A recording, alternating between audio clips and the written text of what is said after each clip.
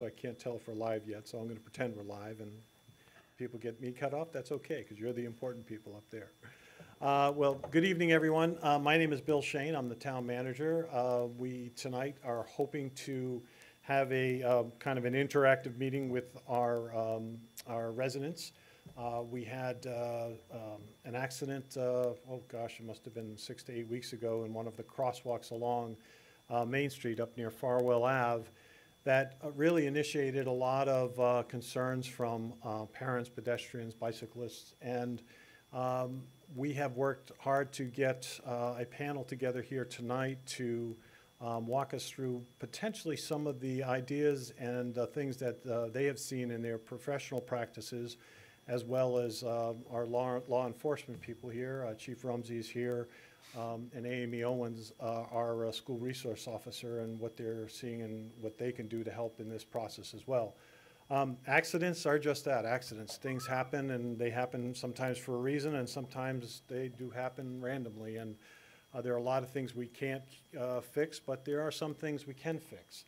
I was sharing earlier in the evening with folks that this summer, Goral Palmer Engineers, and Randy Dutton is on the end there. Randy's a traffic engineer with Goral Palmer and worked for the state as well at one time.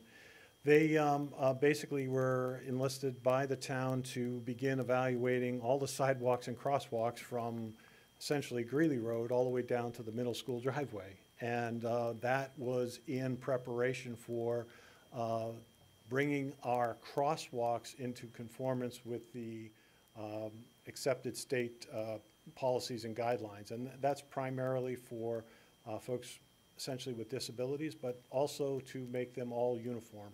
There are grades that are required. You've seen these truncated domes, these little domes that have little bubbles on the top. All of those things are not on Main Street, and most of those sidewalks were built probably back in the 80s or 90s, and there hasn't been much done to them. We're going to bring those up to standard this coming summer. We are working with the Greater Portland Council of Governments. Elizabeth Roberts is here, and she is a traffic engineer for the Greater Portland Council of Governments. She has been working with us on this plan. They have also looking at the pedestrian movements. If you've been up on Main Street in the last month or so, there are little cameras on a lot of the poles up there, and they're basically counting pedestrians at the specific crosswalks. I will introduce our panel first, I guess, for tonight. At the dais tonight, on my right, Randy Dutton from Goral Palmer. Patrick Adams has been hosted as our special guest tonight. He's the bike ped expert, I'll call him tonight, from MDOT. Patrick is involved with all kinds of safety programs, bike ped across the state, and he's also given us a lot of resources to reach out to as part of this process. Elizabeth Roberts, who I talked to, I introduced a little bit earlier.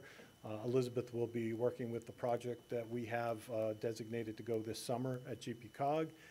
Chief Rumsey is here, is a lifetime law enforcement expert and real fan of the kids. If you will see him on Facebook, he's always participating with a lot of and interacting with a lot of kids in our community. And Amy Owen, who we're very fortunate to have as our newest school resource officer. Amy joined us this summer and has been doing a great job in the schools.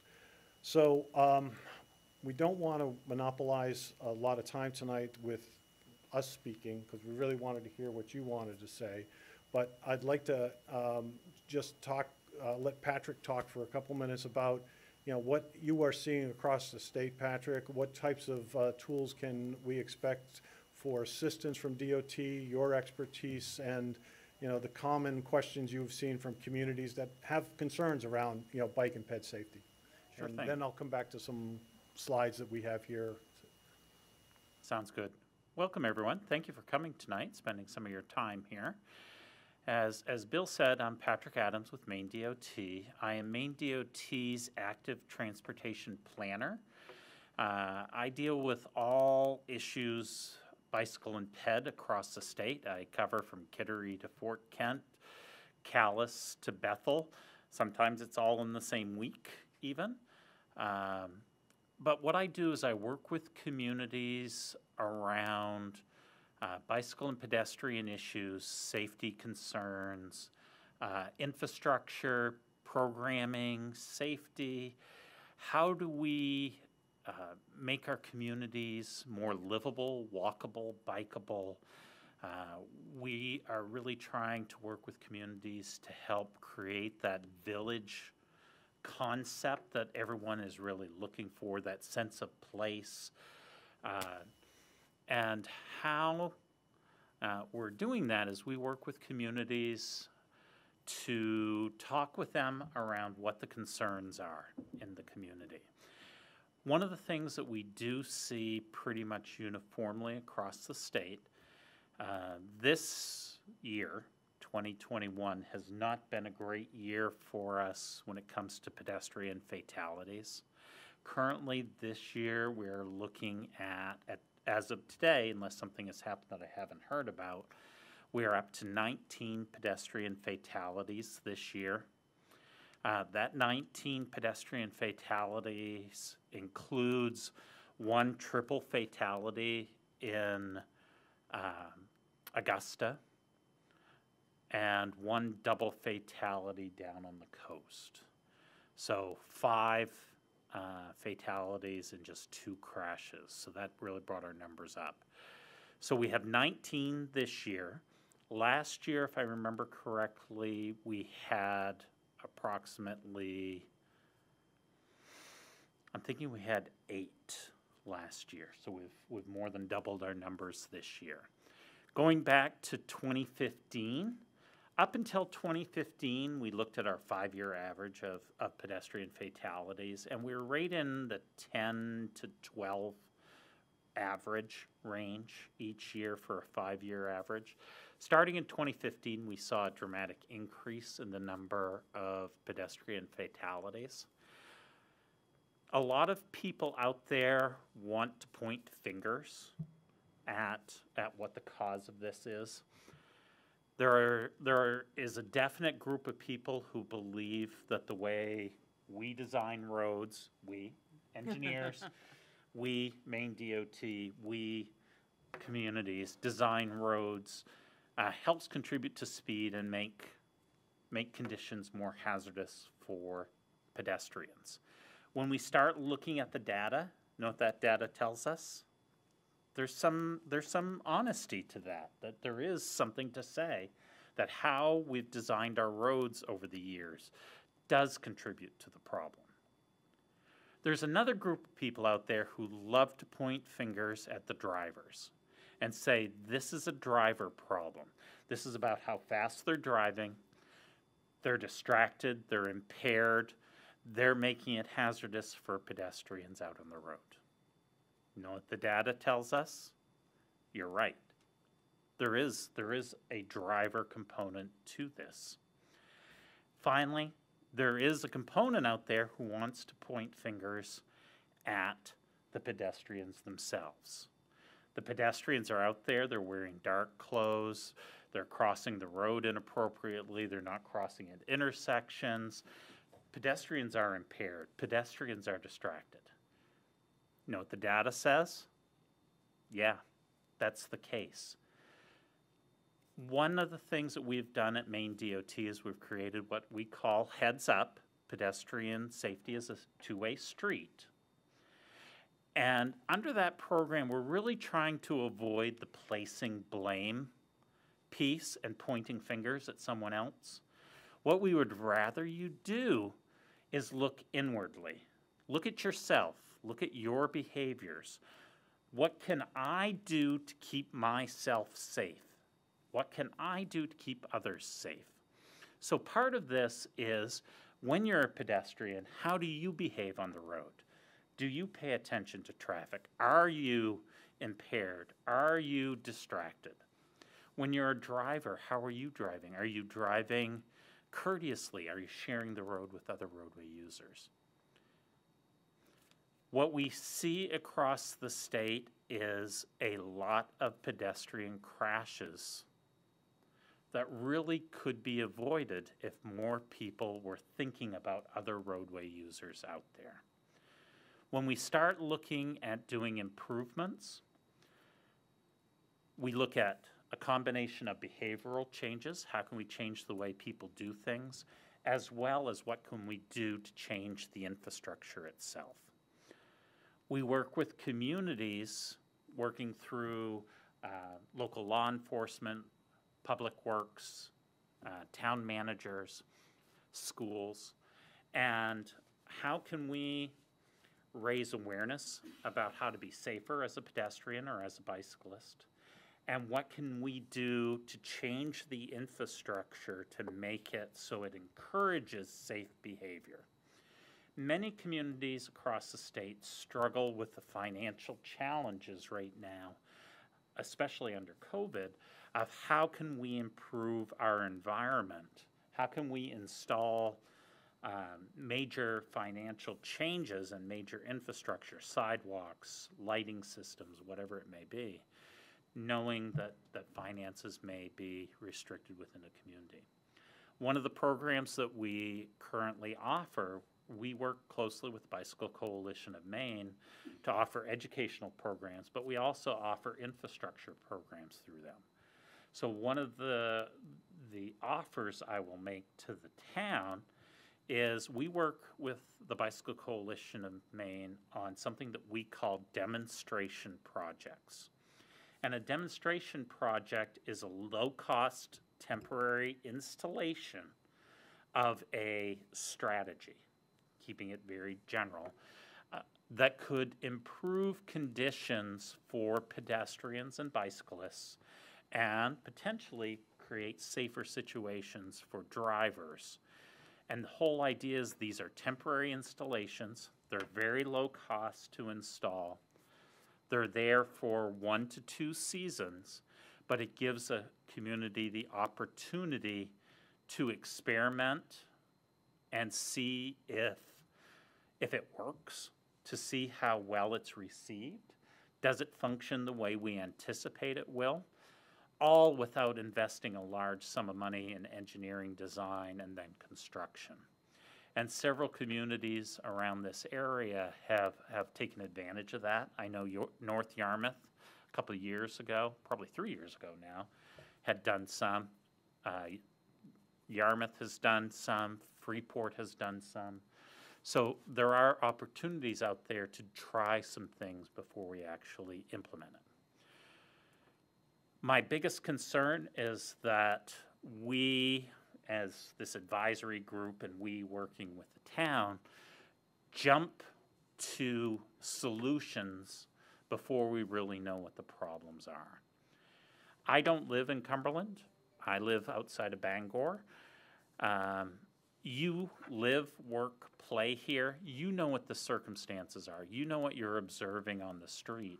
And one of the biggest things when I talked to you 2 weeks ago, 3 weeks ago, was trying to hear from you what you see as the problems. Where are the problem locations? Why are these places challenging for bicyclists or pedestrians? Not necessarily jumping immediately to solutions, but finding out what's going on and why it's a challenge, if that makes sense. Hope that's helpful. Thank you, Patrick. I'm going to just turn to Randy or Elizabeth if you guys wanted to jump in and add anything, or do you want me to just get to the questions from the audience and see where that leads us to? I think Patrick did a great job. I really don't have anything to add at this point. Oh, I think Patrick did a good job, and I don't have anything to add at this point. All right, Elizabeth, in your experience at COG, you've seen a lot of this, so. Right, and then I think one of the things I just would, I guess, iterate that Patrick said is that, before we can solve a problem, we really need to know what it is, right? I don't want to just, throw things out there. It always helps to know what the problem is. And then that's one of the things that, as Bill has said, is that we've been, taking vehicular traffic counts, pedestrian, counts, and we even have some speed information just to try to get an idea of what's going on. But again, it always helps to know from the people who live and drive and walk on these streets. And Chief, you or Amy, I know, Chief, you did some data that wasn't on our big speed trailer that everybody sees, you did some of the data of just collecting some traffic counts. You want to share that before and then I'll get right to questions. Sure. So you've probably seen our radar speed trailer around town. At the police department, we call it BERT, stands for Big Ugly Radar Trailer. So we put BERT around town, and he's great because he provides immediate feedback to drivers as they approach that speed sign. They can see how fast they're going. They can see what the actual speed limit is. And that unit does collect data, and we take that data and we put it up on our website. If you've ever been to see it, it's pretty informative. If you haven't, you just go to the town's website and click police department, and you find the sidebar link for our radar speed display. And every time we take a measurement, it goes up on that site. What we know though from the data is that that unit changes driver behavior. So as to how accurate it is to get a average speed, it's probably skewing more conservative. Speeds are probably higher than it shows because people see it, they know they're being recorded, they slow down. We also have another covert unit that just looks like a small plastic case that straps onto a telephone pole. It collects data that the driver is not aware is being collected, so you're not changing your behavior as you drive by this radar counter. Knowing that there was this level of public concern and that this meeting was coming up, we deployed that radar counter out to Tuttle Road near Broadmoor the week before Thanksgiving. And we collected a week's worth of data and then worked pretty hard because the system's a little bit funky to use sometimes, but to figure out what the actual average speed was during the time that the flashing lights on Tuttle Road for school zones are activated. And we learned that during that week, the average speed going through the school zone was 22 miles an hour. So about 7 miles an hour average. So like Patrick was saying, there's a component to this of driving. Some people are driving too fast through there. What that tells me, understanding what averages mean, is that some people were going real slow and doing the speed limit. Some people may have even been going slower than the speed limit because there was a pedestrian in a crosswalk, or there was a backup of traffic as cars were turning in and out of the school zone. And then there may have been times when there wasn't traffic backed up and cars were going way too fast through there. So I think that my sense is we'll probably be gathering a lot more objective data as we move along to do problem definition, but I thought that might help kind of frame sort of the discussion as we move forward. I hope that's helpful. So I would like to just jump in and get to some of your questions tonight. So the panel may not have all the answers tonight, so your questions, your concerns, your information, anecdotal, factual, all of the above is welcome. And I'd ask you just to come up to the mic and you can direct your questions to anybody here. They'll do the best to answer that information, or we'll just put it on our list to kind of come back to you at some time in the future and kind of regroup this group and see if we can get to the answers. What I will tell you is before we go to construction or go to bid, we will reconvene the group to say what we found, what are we proposing, and let's have some more back and forth dialogue before we actually bid any project that has to do with the sidewalk walk improvements on Main Street or on Tuttle Road. So I'll open it up, and looks like you're ready to go. Thank you, Bill. Thank you all for being here. My name's Tim Cole. I'm a resident in the Cumberland Center town, and I want you to first off know that I respect you all and value you very much in our community. So thank you all for being here. As far as to what I see in my town, if I could sum it up in one word, it's in a hurry. It's hurried. I live directly across from the elementary, middle, and high school on Tuttle Road, so we walk over there frequently. Outside of school hours on Saturdays, Sundays, to Monday through Friday, my wife crosses the street to pick our children up. And what I see is, when you mentioned 7 miles per hour over on average during school zone, I wonder what it is outside of school zone in a 25 mile per hour zone. And that's when drivers are on their best behavior during school zone. I see when cars do stop in a hurry on their brakes, almost skidding tires, the car behind them is in the same fashion. I ride bikes in our community on the roads as well. And when we talk about behaviors, from a pedestrian stance, I also see some cyclists that don't stop at stop signs and stoplights. And it disgusts me because that's jeopardizing the safety of me by their actions, because that's upsetting drivers and making them seem unruly to drivers. So that resonates very much with me and has ever since I've been a cyclist. The education starts there. When we talk about the behaviors of pedestrians at crosswalks, it leads me to the question of what tools are available to pedestrians at crosswalks for them to have at their fingertips to change their behaviors. Are pedestrians being struck at crosswalks and they're not being recorded because they're not fatalities? How many of those exist is a question that I have. The other question I have is how many pedestrians in Cumberland Center are being struck at Tuttle and Blanchard and Main Street versus at crosswalks where there are no buttons, no tools or anything there for them to use.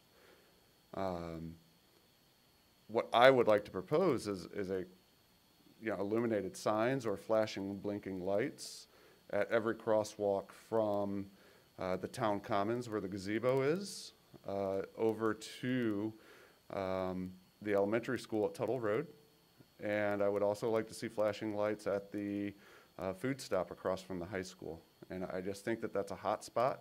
I think if anyone lives in that area, they can attest to high speeds going through there, no matter what the time of day is, whether it's school zone or not. And as a community, I think that the risk is outside of the school zone. It's when we're all home on Saturdays and Sundays and people are getting to Portland or getting to North Yarmouth or during the winter headed out of town to go skiing, and the excitement and the buzz is there. And we're walking around in our communities, going to go sledding or going to food stop to get a coffee. And I think that's the heightened sense of awareness that needs to be there is what tools can we have to shift the change in behaviors from a pedestrian stance? And that's all I have. Thank you all. Thank you. Tim, just to respond briefly, I don't disagree with anything that you said. I think it's interesting that I think it's cool that our school campus is right in the center of town. I think that lends so much to the feel for this community and what makes it so special.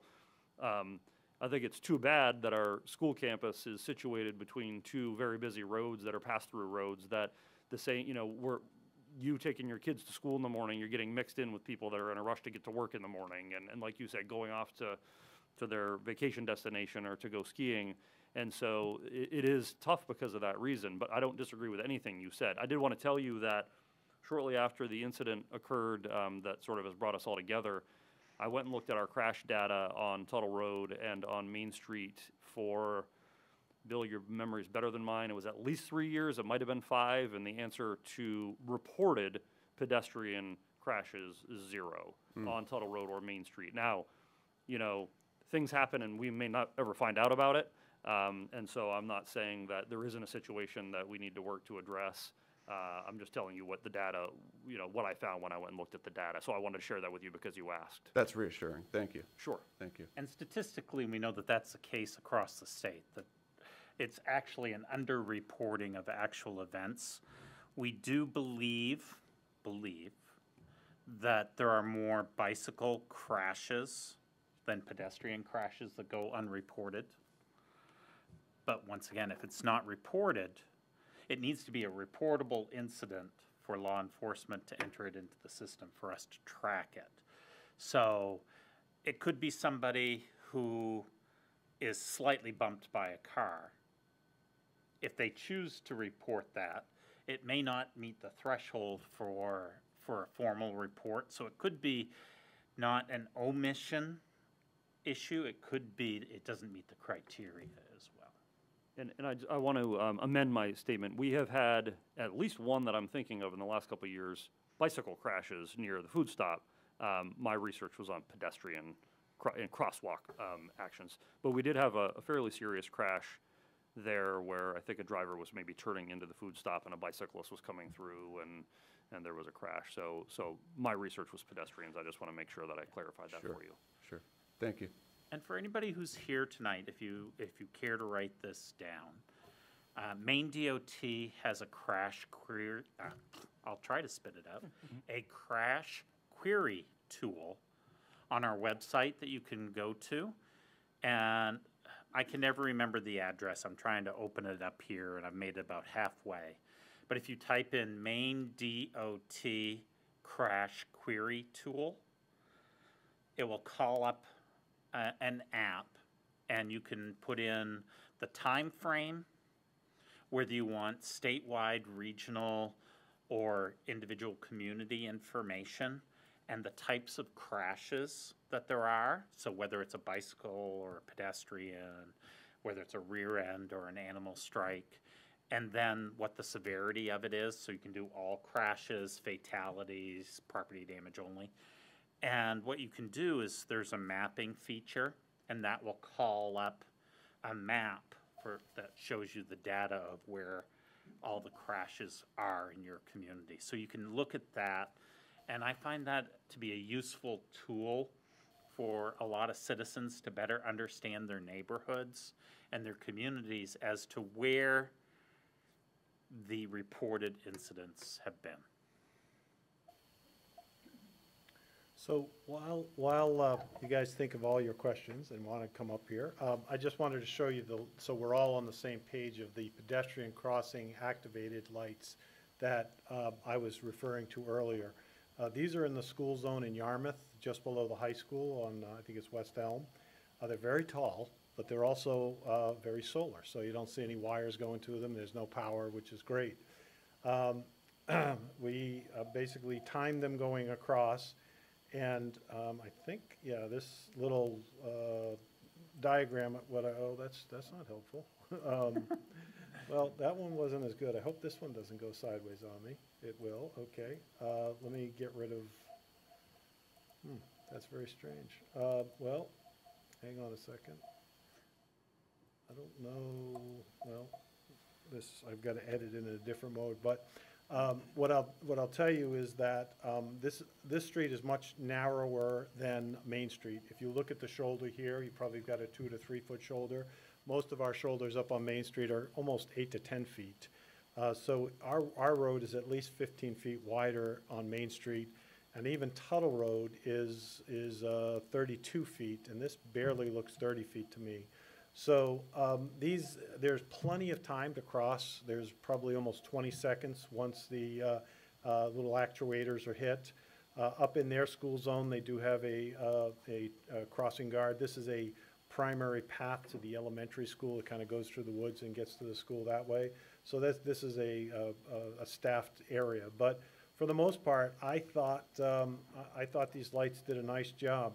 What I shared with some folks in the meeting earlier is that when we were looking at them, we just didn't know where to get them. And when I reached out to Patrick, he connected me with Pete Coughlin at the Maine Local Road Center, and Pete basically said, we'll get you on the list. We'll see if we can get you some. They were giving them away, but they have a backlog with their supplier because so many people wanted to do this.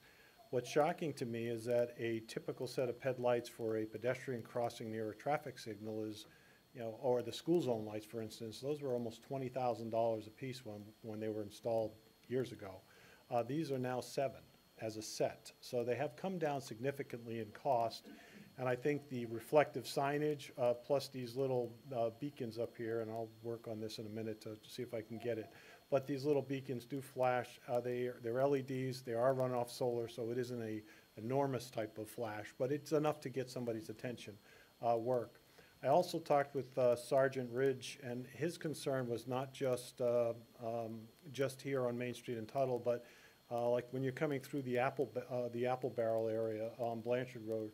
He said, people are just flying. He said, I could write tickets all day there if I stayed there all day. He said, what we ought to look at too is if it's possible if some of these solar installations can do the 25-mile-an-hour flashing sign. We've seen them on the interstate, but I really haven't seen them in these type of applications. But I really thought that was a good idea, getting to your point about, when it's not a school zone, it's still 25 miles an hour and people are still kind of zipping through there. So there are a lot of tools.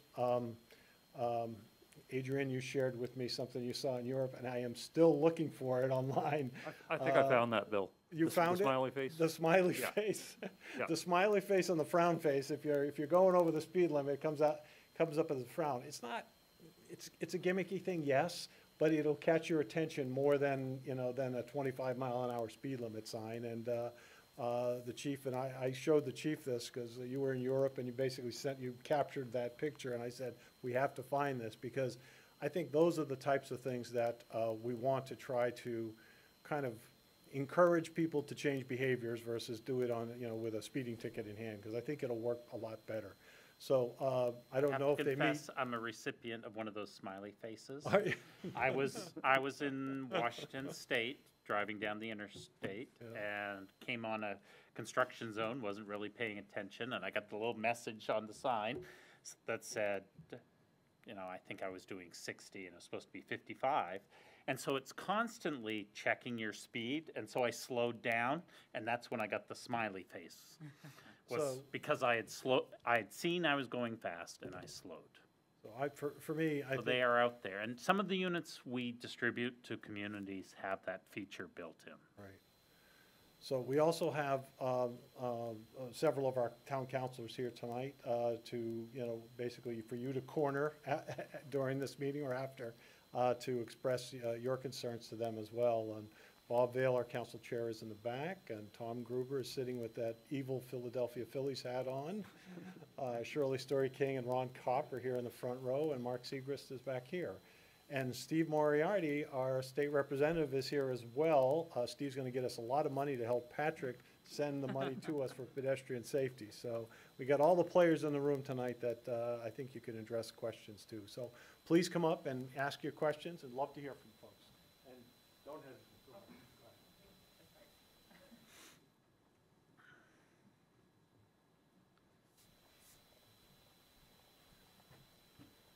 Yes, hi, good evening, everyone. I'm Mark Rubino. I actually live just across the street there on Lawn Avenue. So thank you all for joining tonight. I actually think this session is extremely timely, and I think one thing that maybe hasn't been mentioned, or just maybe the obvious, is just the growth in this town, this community. It comes up in every other conversation, and I think it applies here. I mean, I think the school population, the town population as a whole, the amount of drivers. I think that, Food Stop 20 years ago, or how long they've been there, hasn't probably quite seen the volume that they've seen lately. And there's just more kids crossing. And I'd probably argue on Main Street that may be the busiest, intersection or crosswalk across all the way up Route 9, maybe up into 115. So what you're just sharing there, those cross lights, that might be a great idea for across the street. And, in terms of root cause or issues. I mean, there's a lot of cars turning in and out of there, a lot of kids cross there. In the winter, sometimes there's snowbanks. And the fact is matter earlier, distracted drivers. And if, you can put the onus on, the parents to teach the kids to cross. But again, it's not always adults, sometimes it's kids, right? So you can teach your kids, but, it's hard to fault the child, crossing or kids, right? Because that's the whole point, that they're kids. So I just wanted to point out the real concern there at that crossing, where so many times I do the little test of, I'm in the crosswalk, are you going to slow down? Are you going to stop? And, I win that, that bet with myself too many times, with the, I'll usually be with the kids or holding hands. And I'll say, watch this, guys. We'll approach the crosswalk as I'm intending to cross. So I'm really concerned about with the kids crossing there. So thank you.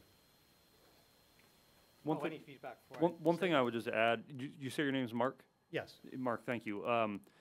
Was talking with Sergeant Ridge, who Bill mentioned downstairs earlier this evening about the notion of these lighted crosswalk signs. And I'm really warming up to the idea of them. And one of the things I think might be helpful on both Tuttle and Main Street, if we ever consider installing some of those, is that there's good sight lines on both of those roads.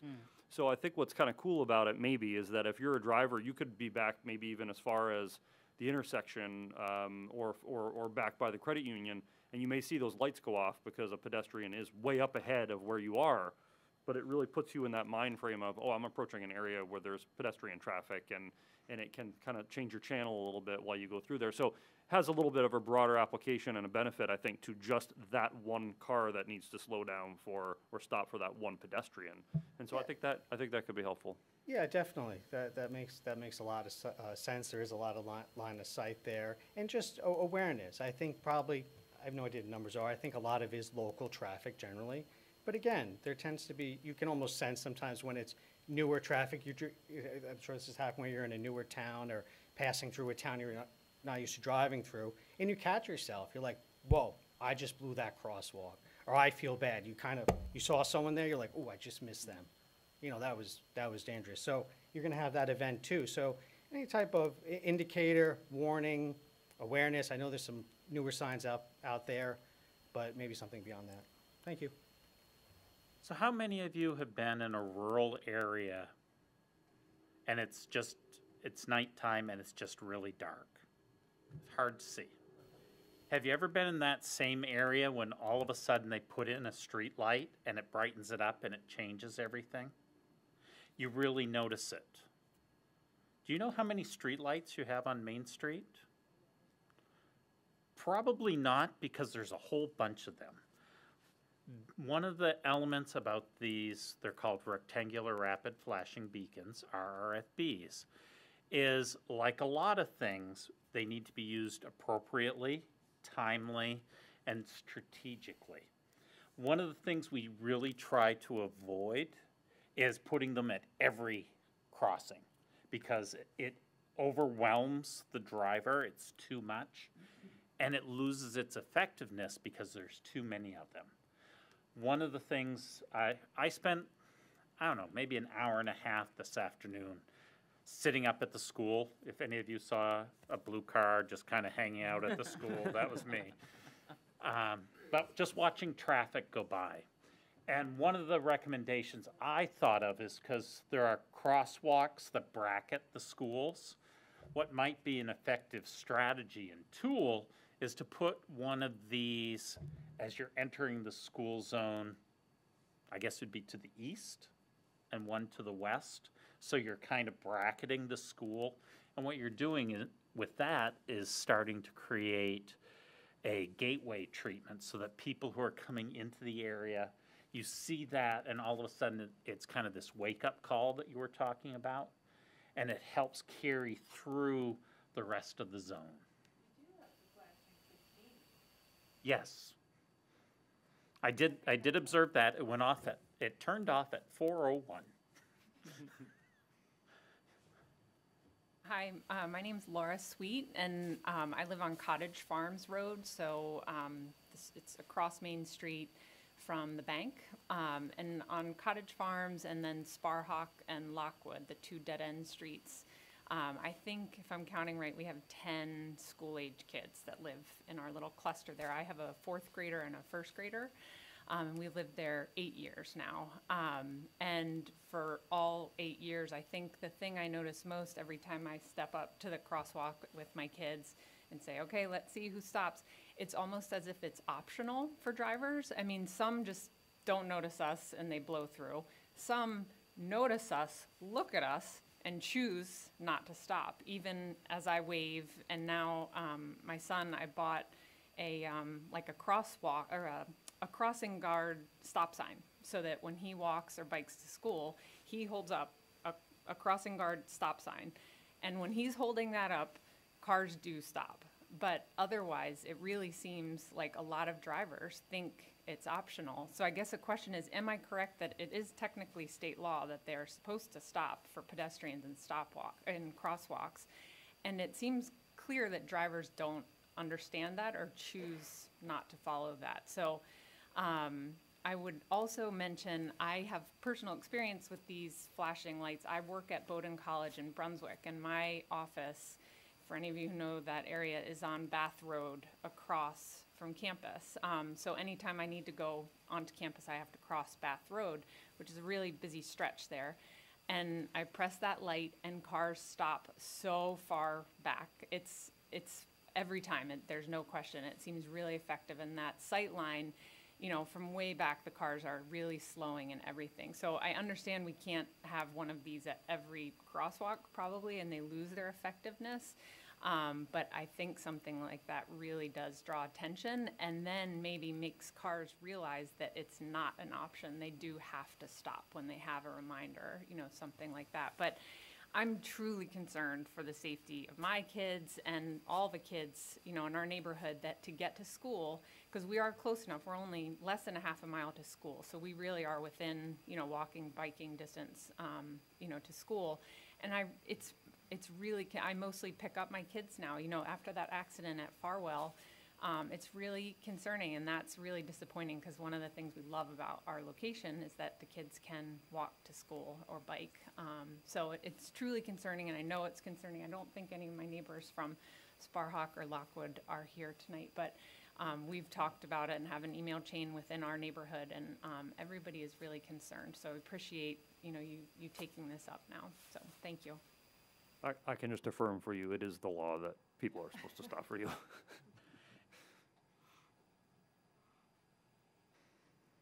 Hello again. Eben Sweetser here. Live on Blanchard Road at the Apple Barrel. I went to UMaine and I did a couple years of civil engineering, so I know just enough to be dangerous about pedestrian safety, but I wouldn't consider myself an expert.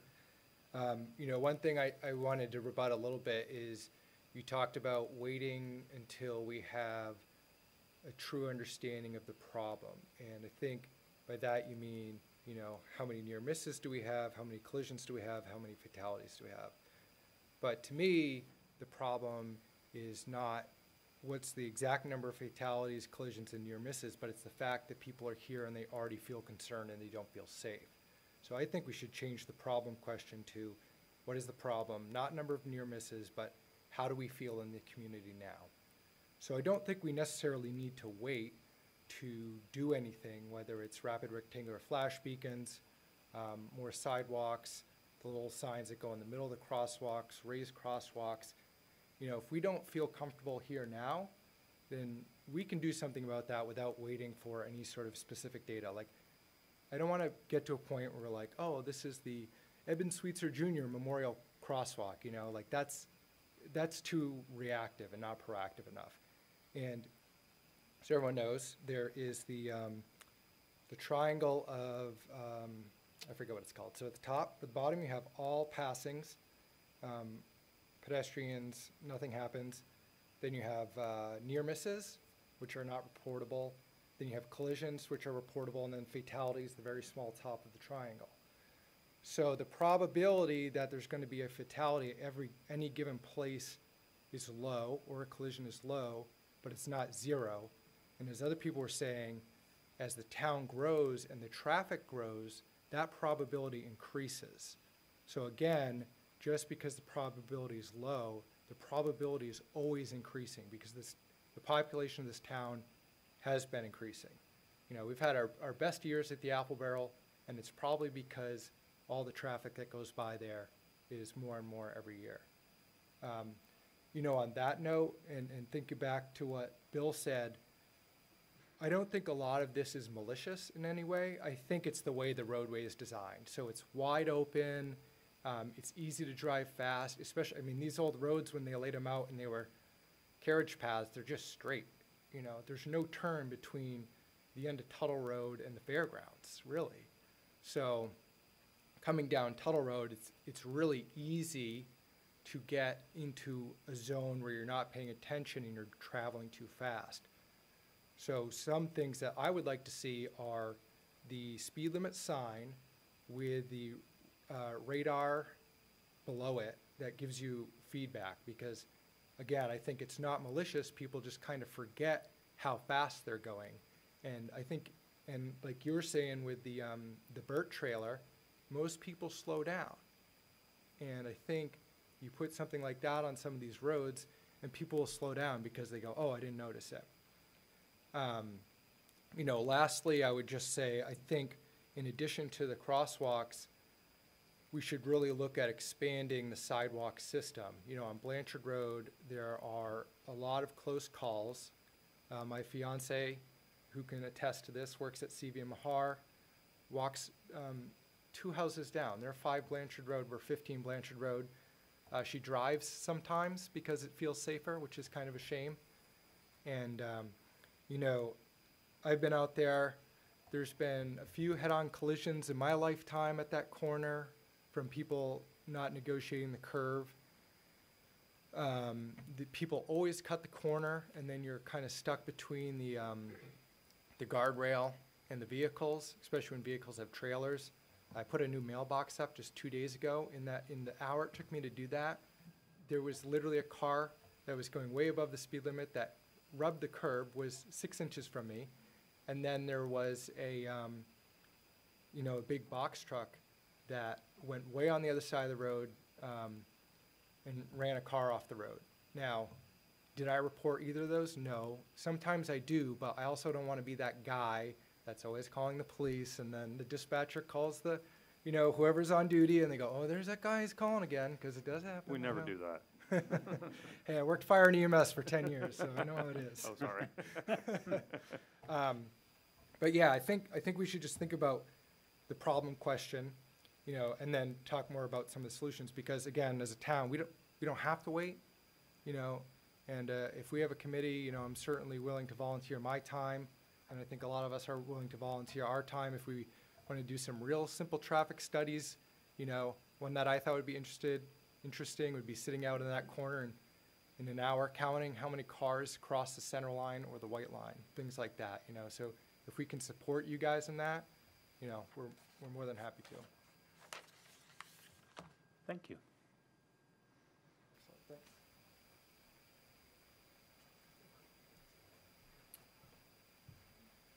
Good evening, everyone. Adrian Kendall. I'm a longtime resident of town, 20 years, and I live on Lower Main Street. And so first of all, I do want to thank everybody for being here this evening. It's a conversation that I think it's unfortunate that it was caused by the accident that did occur, but the conversation has been going on for a long time. And Bill, actually, when we were talking about speed issues, that was well before the incident. So hopefully we can get something done before we have another one. I know that's everybody's goal. I also want to particularly so mark the comments you had about it. Everybody should be involved in the process. It does need awareness from drivers. It needs awareness from the pedestrians and school children as well, and cyclists. That said, I think, and I think the common theme here, like, is speed and distraction are probably the biggest issues. And I think it's not about finger pointing, but we're looking for causes so we can find fixes, right? And the issue with the vehicle drivers, of course, is they're the ones who could inflict the major damage, right? And we also know that survivability is directly affected by the speed of the vehicle, and it doesn't take much. I think if you're working with the Bicycle Coalition of Maine, I don't think they had a statistic that is very, actually, I was kind of surprised by it, but within that, I think it's a 10 mile an hour jump, there's a very significant decrease in survivability from the accident. So those are all, you know, so we are looking at vehicles, but it's not about finger pointing. I like the idea that you mentioned about gateway, but I would really like to see that approached from, as the town in general, that when people come into the town, that they understand that this is a big issue for us overall, not significantly because of safety, of course, but also because we have a major artery that cuts right through the heart of the town, and that relates to our livability and quality of life in general, not just the safety. And so if the bracketing can occur further out, that would be great. I think Bill mentioned I'd come across a couple of signs traveling in Europe where they had the smiley face, and it's a smiley face if you're within the limit. It's a straight line if you're within 5, and then it's a serious grumpy face if you're in excess. Just because it was kind of interesting and different, and it's not sort of in your face. It's kind of a nice way of reminding folks.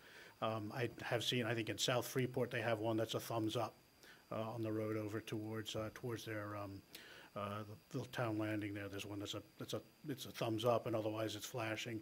And I think the other piece is for the people that live around these signs, they shouldn't be obnoxious either, right? I mean, you don't want to necessarily have flashing, because those yellow flashing beacons are pretty intense and bright. and they shouldn't have that in their living rooms either. So hopefully we can find a happy medium that actually fits what the nature of the community is as well.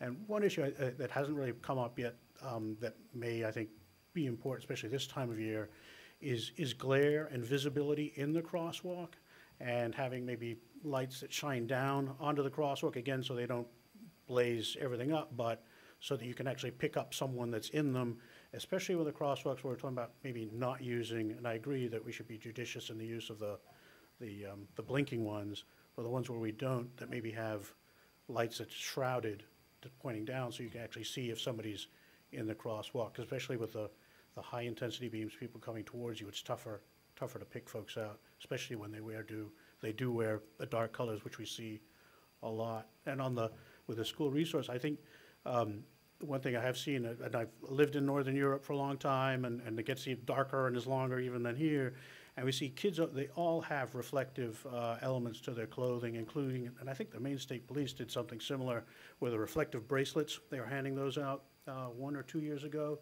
They're still handing them out. They're part of my program. And boy, do those make a difference. It's huge how, I mean, immediately you can pick them up. And that may be something to work with on the school side, on the pedestrian side.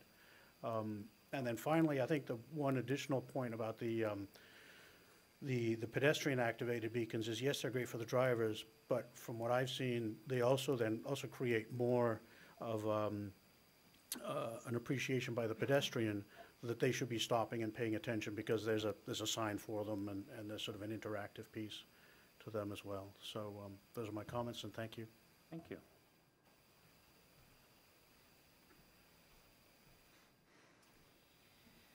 Hi, my name is Kate Tillis. I'm Eben Sweetzer's fiance, and I live at 15 Blanchard Road. This is anecdotal, but also I want to raise concern. We do have young children that live across the street from us, and though we talk about the school zone being right here on Tuttle Road, I would want to say that I would think that the school zone would be within walking distance of the school, so up to that half-a-mile radius. And we have lots of little kids that walk to and from school every day, ride their bikes in our neighborhood, and that corner right there on Blanchard Road is highly dangerous. If not daily, at least 2 to 3 times a week, I'm jumping that guardrail, and I work 0.1 miles away from my own home, and I have to jump that guardrail weekly to avoid somebody from hitting me. And to Eben's point, you know, we want to be proactive, not reactive, and looking at other options, not just crosswalk beacons or flashing lights. How else can we protect these children from getting hit? And having a buffer of a sidewalk, I believe, would be in the best interest up until that half-mile point for those kids to be able to walk to and from school safely. You know, I am an adult. I am more observant when cars are coming, but if a little kid is riding their bike, sometimes they're not riding the bike, you know, with traffic. They're going against traffic. They're gonna, you know, be hit immediately. And every day that I walk home from work, a lot of times I'll ask Eben to look out the window to watch me walk, because we can see from our driveway, my office's driveway. So he can see me leave every day, and there has been numerous times of near hit misses. And if that's just in that 0.1 mile, imagine what it's like for the kids that live further down the way. So all I just wanted to say is maybe we want to expand our study to more than just the Tuttle Road and the Main Street, and look at, you know, a bigger picture of what's happening in the community, as well as, you know, we're looking at climate change and what's good for the environment, and people being able to be walkable and accessible would be beneficial as well. And right now that road is not really walkable. I would even bet to say it's not really rideable on a bicycle either at this point, with the high speed that comes through there. Thank you.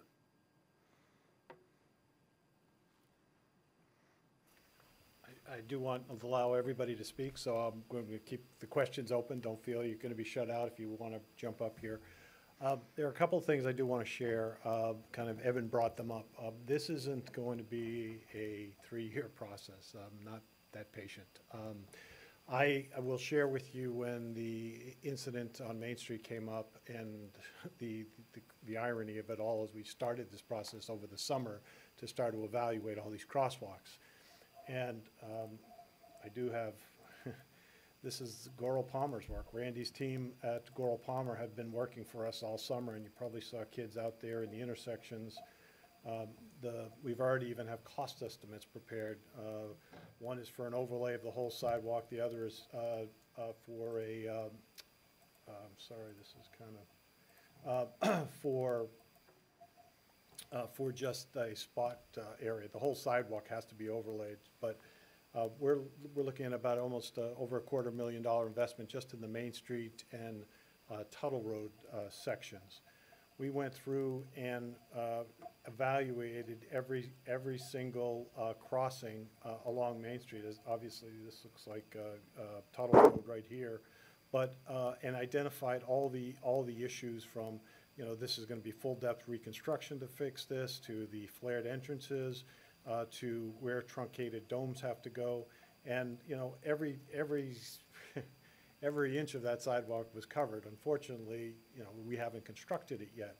But what I will share with you is that there are plans in place, and my experience with this council is not one of dragging their feet.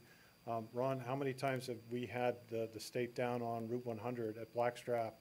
How many accidents have we had at that intersection? We had Steve Landry, the state's traffic engineer, right in Ron's lot, looking at that intersection and saying, hey, help us here with this. We are in the process now of working toward getting, we hope, a project funded that will address a lot of the pedestrian safety in the Route 100 corridor. So while this is kind of a heavy Main Street area project, we also have a heavy Route 100 area, West Cumberland project that we're looking at as well. What I will commit to you is I will put out there at least 2 more times before we're even ready to go to bid that, you know, we can get together in a less formal process, because I wanted this to be recorded so folks that couldn't be here tonight could at least watch what was said and could understand what would happen. But what we typically do with neighborhood meetings is we'll have tables up front and we'll roll out the maps and we'll mark them up and say, okay, here's what we should be looking at. Shirley's big question along Main Street is yes, the Main Street corridor, but also down to the library. You know, trying to get the kids across at the library is really a kind of a challenge. And every one of our crosswalks, for the most part, there's 31 of them that have to be improved in the Main Street Tuttle Road area, are, you know, deficient to today's standards, and they have to be brought up to those standards. But the other pieces, Eben, what you shared is, you know, absolutely on point. What I don't want to delay is if there are simple solutions for now, actuated signs, you know, flashing speed limit signs, those type of things, those get implemented now while we look at the capital projects and the capital investments for sidewalk extensions.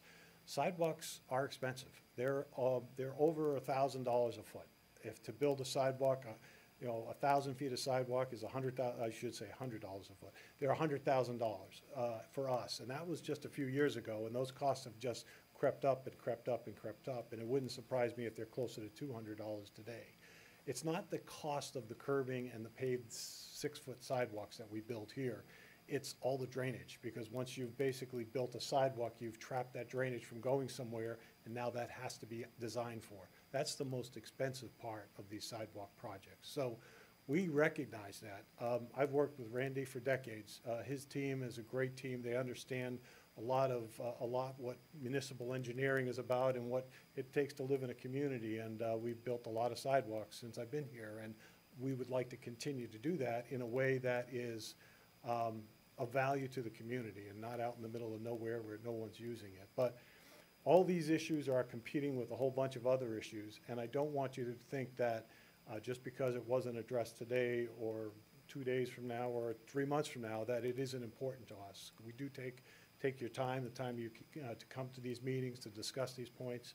And we've had several discussions about this, Adrian, and I will continue to have those discussions. And I want you to feel comfortable to reach out to myself or the town council or any of these folks. Our police department are very receptive to listening to what people have to say, because they'll bring that information to me. I mean, the chief and I talk at least, you know, almost daily. So we have a very good relationship, and you live in a community that's reactive and receptive, and we're not going to basically, you know, analyze this to death. The, you know, paralysis by analysis does not exist here. I'm a I am a civil engineer, and I want to get stuff done. So we really do try to implement some of these projects, and we'll be talking a lot more about them during the budget process and during our capital planning. You'll see me at the planning board in January talking about these types of projects as well. So some really good points brought up today, and I want you to know that we all listen. So now, do you want to come up and say anything, or has your neighborhood spoken, your piece on your side? You're good? Okay. Okay, because we talked earlier and you thought you were going to be the Lone Ranger here tonight. So Ron, do you want to share some of your concerns with, you know, the western side of town, because they're out there as well? Hi, my name's Ron Kopp, lifetime resident of Cumberland. I'm currently on the town council. A lot of you know me. I run a wrecker. I have run one for 40 years here. I'm always out beside the road with a yellow flashing light on. That yellow light means nothing to people in vehicles. I mean, I've had my coattails brushed at 70 miles an hour out on the main turnpike. I mean, I think these yellow lights will help at a crosswalk, but I want everybody to think, if you travel the main turnpike and you go down through by the main mall, what's the speed limit right now? Anybody know? 40 miles an hour in the construction zone.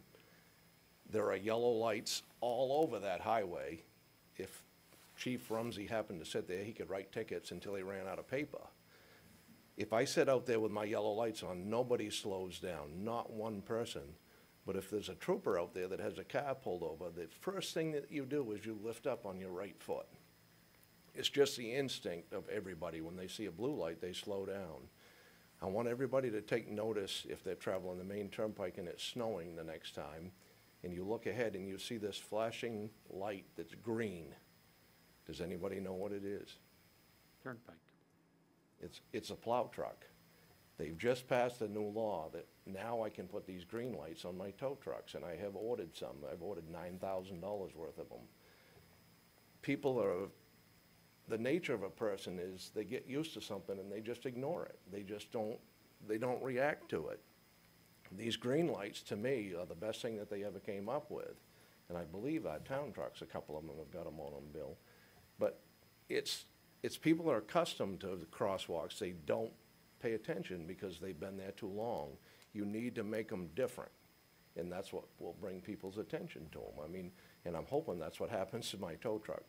I have grandkids that are in this school system now, and God forbid something ever happened to one of them. I mean, I don't want to respond to an accident where a child's been run over.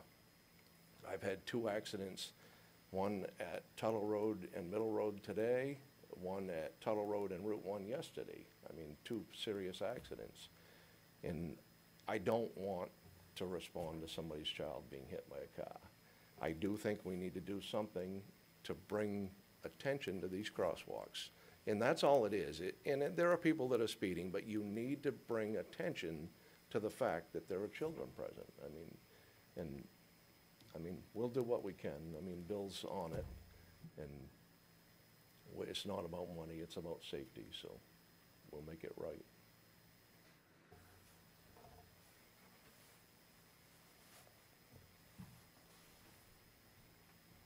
Just want to add one thing while we're having the conversation, and a lot of the conversation is circle around children, and of course we're all for good reason, and because that was a specific instance. But when you were talking about the sidewalks and then also the library, which are both great points, I should point out, I think those are also very relevant to the aging in place considerations that we're facing, so that the elderly also get chances to get out and can be mobile in a safe way, and that would include the crosswalk. So while we do that, and I'm mindful also with some of the social media for our community, some of the elderly residents or older residents, I should say, are voicing various concerns, and I think it's important to make sure that they feel some of those, that they're included in the conversation and the considerations. Thanks.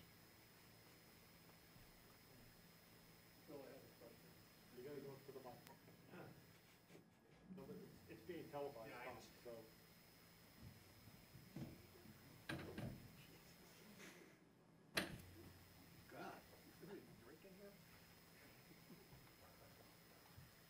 The question I have, hi, I'm Tom Gruber. I'm on the council, and I have a question for Bill. Is there any AARP funding available for this project?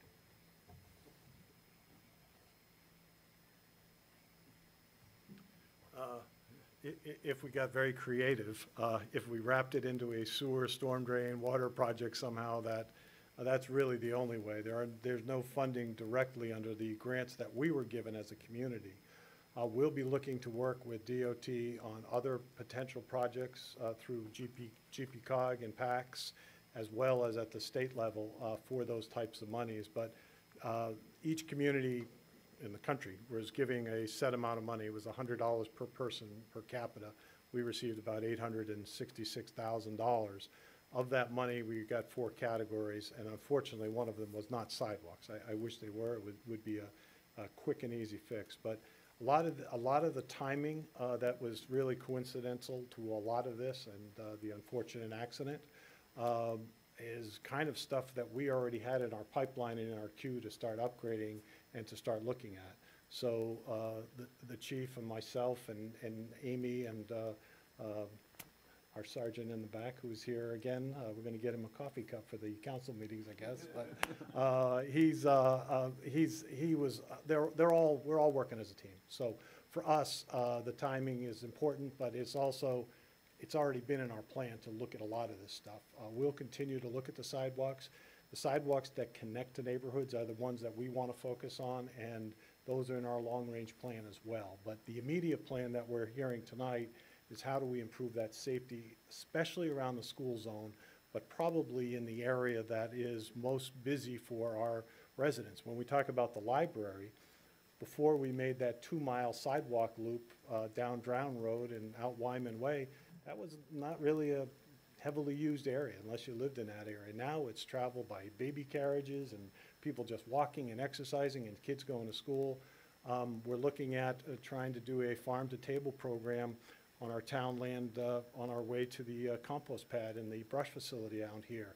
If that happens, we're going to have kids walking all the way down Tuttle Road, down the sidewalks and crossing many streets that we want to keep safe. So there's a lot of things that have happened in our community as we've gotten bigger, but we also want to be safer. And I don't think we're talking, millions of dollars here. I think we're talking reasonable amounts of dollars, especially for the safety signage and some of the sidewalks improvements that we already had in our capital plan to move forward with. So I think you'll see, coincidentally, otherwise, or just good planning on our part, that there will be a lot happening in a very short period of time. So if anyone else has questions, come on up, but we will be staying for a little while afterwards if you want to ask questions off camera too.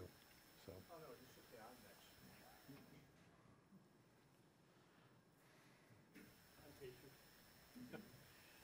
I think I got somewhat of a captive audience here tonight, and maybe I don't have the right people in the room, but I know you people who do know the right people. And so one of the things that has bothered me recently, and it's about safety, and it's primarily is school buses. And technology has advanced rapidly. And if you're all familiar with a school bus, it's a kind of a wigwag, and it's easily recognizable. And a lot of the new school buses, it looks like a carnival. And I really recognize the fact going to building a house in Harrison and going up through Gray and Raymond, and the school buses up there. And it's very disconcerting. You see this carnival of lights, and it's, what is this? And so, a school bus doesn't need all these lights. It just needs that one light, bing, bing, bing, bing, something that we all recognize. That's a school bus. And so I think Ronnie points it out quite well, is that, maybe the green lights, let's standardize what we're going to do. If we're going to put lights on Main Street, let's not confuse them with lights in another community or something else. But I'd like to see some standardization, because people become familiar with standardization. And you look at the cars today, and most new cars, you turn on your blinker, your headlight goes off, which is, that's a clever innovation. But all this innovation doesn't necessarily translate to safety on the road. I would urge the people that are recognize that, who are making the rules, that let's standardize what we do. So we have a crosswalk, everybody recognize that this is a crosswalk, the same standardization of lighting, and I think it'd be more effective for our safety.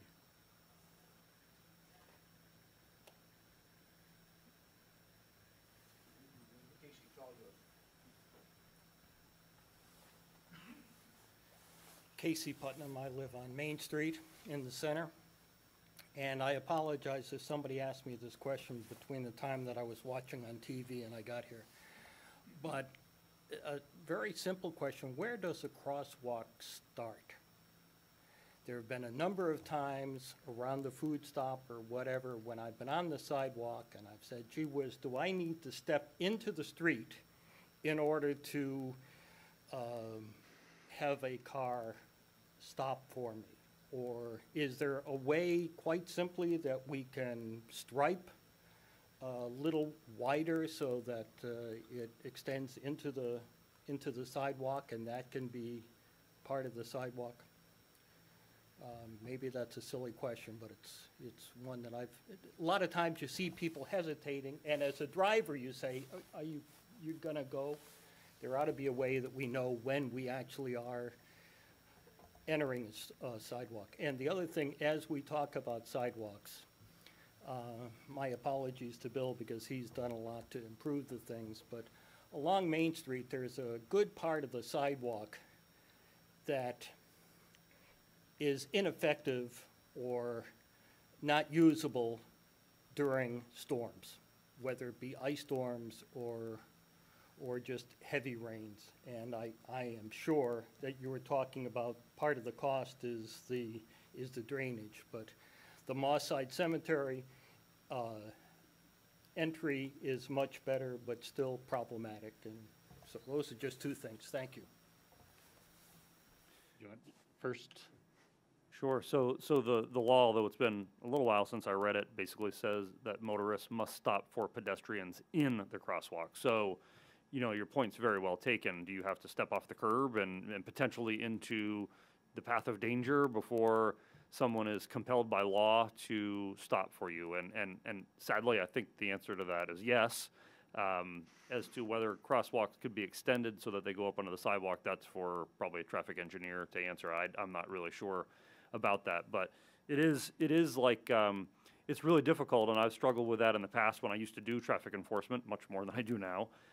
If you get stopped by me, you have done something really amazing, by the way, so kudos to you if I have to stop you. But that is really like, we're talking about the responsibility of pedestrians too. It's different with children, I get it, but we have a responsibility to have our head up, to look and make sure that we're making eye contact with drivers, that we're not stepping out into the road until they've recognized that we're there. You're saying, yeah, but if I stand on the sidewalk and they're not required by a lot of stop from me, they're going to keep going by and I could be there all day. And Casey, I totally hear you. You know, if I had the answer to that, I'd probably be on Jeff Bezos' yacht with him right now. So the good news is 2 years ago, I think it was in the 2020 legislature, legislation that was put forward by the Bicycle Coalition of Maine, championed by several legislators, has created a change to that. And under current state law, under the new change, an individual who is at a marked crosswalk technically only needs to demonstrate intent to cross. So you don't have to step out, you don't have to wave your hands. I'm just saying that's how it's worded. Officially, a pedestrian just needs to demonstrate intent to cross to activate the need of a driver to yield to the pedestrian. That's in a marked crosswalk. It's important to remember, if there's not a marked crosswalk, that as a pedestrian, your role is to yield to the cars. So. Thank you. And I had one other related question. It was there was talk about the buttons that you push at the intersections like Main Street and Tuttle Road. And you're talking about gateways extending back the zone of influence of your education. What is the possibility of moving the button? I know it's very convenient because you got a pole there that the light goes to, but if you could move that button back a few hundred feet so that I'm intending to cross at the crosswalk, I can activate that and not have to stand there being impatient and wondering if I can dash across the street between cars. Is any, I'm sure thought has been given to that, but what is the thinking and possibilities? So if I understand the question correctly, unfortunately, we're pretty well regulated under the Americans with Disabilities Act as to how far away from the actual crossing point that actuator has to be. 10 feet? Yes. See, I remember, 10 feet is the maximum. Part of that is because of people with mobility challenges. Yeah. Too bad there couldn't be some way of doing something, getting a head start. Yeah. Now, the question could also be, do you have enough time to cross? If you do not have enough time to cross, maybe because you're a slow walker, maybe because you've got an injury or whatever, if it's taking you longer to cross than the signal allows, that's a conversation we can have with engineers and with the city to extend the amount of time you have to cross. But as we all know, drivers get very impatient if they have to wait. It's when drivers are waiting for nobody that they get frustrated. So it's really a balancing act of trying to keep as many people happy as possible, and in the process, we really make nobody happy. So just building off a couple of things, that we can do in the short term. The in-road pedestrian crossing signs, those are pretty cheap. Those are a few $100s. We could get a bunch of those for the town. Nice things about those is, again, they're cheap.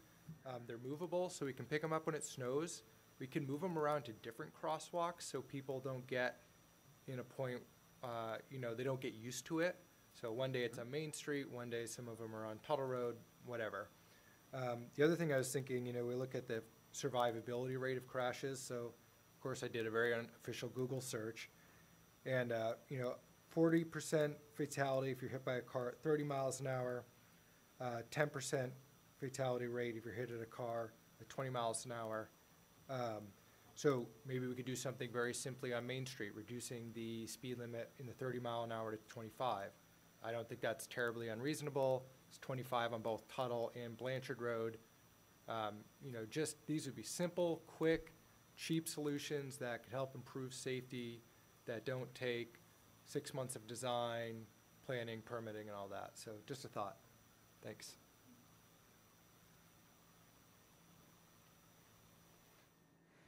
So, Randy, can I put you on the spot just to answer the question that Bob had related to where I think he was heading toward just uniformity and signage, uniformity and signals, and maybe you could talk a little bit about the MUTCD and how that works and how that's applicable to everything that we kind of kicked around here tonight. Yeah, and I think the comment hit the nail on the head, really. There's a manual called the Manual on Uniform Traffic Control Devices, MUTCD for short, and it's all about standardization. And it's basically so you can go from Maine to New Hampshire to California, and everything looks similar. Green means go, red means stop. A stop sign, has 8 sides. Everything is similar. Now, within that, there is room for variation, but standardization is a key to traffic because it goes to driver expectations. When they see a red light, they know to stop. That has to be consistent through all the states. As far as crosswalks, you can have a crosswalk, it'll look similar, but you can do different types of stripes and that sort of thing, or different types of signs to enhance the crosswalk. But, you know, the key was that, you know, there does need to be standardization. And as I think was said earlier too, putting, for instance, the flashing lights, you want to make sure that you're putting them at key locations and not everywhere, because what happens is they become background noise for a driver. If they see the same thing, every single one, pretty soon you start to disregard it. You know, if you see sign it, I mean, anyone driving to work tomorrow morning, if you think you'll see one or two signs and you pay attention to them, and then the signs just kind of go away because they start to blend in and you start to think about other things. So they do need to be at key locations and enforce where you really want drivers to pay attention. But what you don't want to do is you don't want to de-emphasize the other locations, because when you put it at one and you don't put them at all, you have to make sure that you're not de-emphasizing the other locations. You have the proper signage and the advanced notification. So it's a balancing act. Thank you, Randy. Our school resource officer, Officer Amy Owen, is here. And Amy, how do you feel we could engage the kids in this education? Because it's not just not just the grown-ups. It's also the kids. It's bicycle safety. It's pedestrian safety. You got any ideas or any thoughts about how we implement that? Because I'm sure during your day, I don't think they give you an hour a day to talk to the kids about bicycle or pedestrian safety. So how do you see that fitting in with your role as the SRO? That's a great question. And no, I don't get an hour a day, every day to do that, but we did get some time to talk with the middle schoolers about bike safety. Can you talk into the chief's mic? I think your mic is not working well, because I don't think people at home will be able to hear you, so. Okay. Yeah. It's not even Oh, plugged in. well, that helps when it's plugged in or has a cord. So yeah, so we don't have a ton of time to talk to every student about bike and pedestrian safety, but we have made that a priority to go into sections of classrooms and talk about that with kids. Has gone over very well. It's a great way to also build relationships and talk about a lot of the topics that everyone has brought up today, including that self-reflection of what am I doing to make sure that I'm visible and I'm looking around, and I can be aware of the fact that the unfortunate reality is that some drivers aren't paying attention. So that's been a topic that specifically within the middle school they've been very receptive to, and so yeah, I think doing more of that as the season for biking is starting to wind down for a lot of kids. It doesn't mean that the topic is any less relevant, especially in terms of walking to school and everything. So yeah, I've worked with some of the teachers, and I think we can absolutely continue that work. So one of the commitments I can make to the town tonight is somebody had mentioned the reflective slap bands that state police had given out. That's part of a program I'm running with law enforcement and municipalities. So what I can do is deliver to you several hundred of the slap bands. They're 15 inches long, highly reflective, can be distributed through the SRO, through law enforcement. I know I've worked for 4 years with state police, and the troopers are just carrying them in the vehicles with them and distribute them as needed. I also have highly reflective strips that are highly reflective material. They're adhesive. You cut them to length. I can also make a couple thousand of those available to you to distribute through to distribute through the town office, however you'd like to do it. Well, appreciate that, Patrick. Elizabeth, I feel a little bad. Your report isn't ready yet. The data that you and Harold have been working on for us is not available, but when we get together, I think again in February, I think we'll have that data, I hope, back, so you could share that. And what do you think that will, you don't have that, obviously, the data real. What are you looking for as a traffic engineer when you get that pedestrian data back? Are you going to be able to help us with some of these crossings and best management practices and those type of things? Right, and one of the things that, sorry, that I've heard tonight is it's not only the crossings, it's not just, you know, where kids are crossing, it's also this need to slow down traffic, to kind of send clues to drivers. This is a downtown area. This is where people are walking, this is where people are biking, and one of the things that I also wanted to point out was GPCOG is also putting together guidance on complete streets. It's a term I wanted to throw out there. Complete streets means it's a street designed for everybody, for pedestrians, for bicyclists, for vehicles, and transit where there is transit. So we'll come up with some suggestions. There are different ways. Some of them are lower cost, some of them are higher cost to make this, you know, a place for, you know, everybody, complete streets. Yeah, and we'll have data in the report. It'll help us determine, you know, what could be an appropriate treatment. You know, the MUTCD that Randy referred to has guidelines on, you know, when a signal might be appropriate or when something else might be appropriate. So that the data will kind of tell us what level of treatment could be more appropriate. Thank you, Elizabeth. We'll stick around for a few minutes if you have additional questions for us, but I do want to thank everybody for being here tonight. Sergeant LaChance is in the back of the room. You can bug him too. He showed up, and I'm kind of glad. Chief Rumsey and Officer Owen is here as well, and please feel free to talk to them about your ideas or about other problems that maybe we didn't identify tonight. Whitney Miller, our communications director, is in the back of the room. She'll be the one announcing these meetings. You guys have been basically empowered as our committee, so we hope you'll be back and hope you can at least share ideas, and we'll come back to you probably, I'd say, sometime in early February with some ideas that we're looking at for the Main Street and Tuttle Road corridors, and then trying to evaluate other areas around town where we see maybe some of the signage that we talked about. And we'll ask Officer Owen to come back and see how many tags she's distributed over the last few months. So thank you again for being here and really appreciate your time tonight. Thanks again.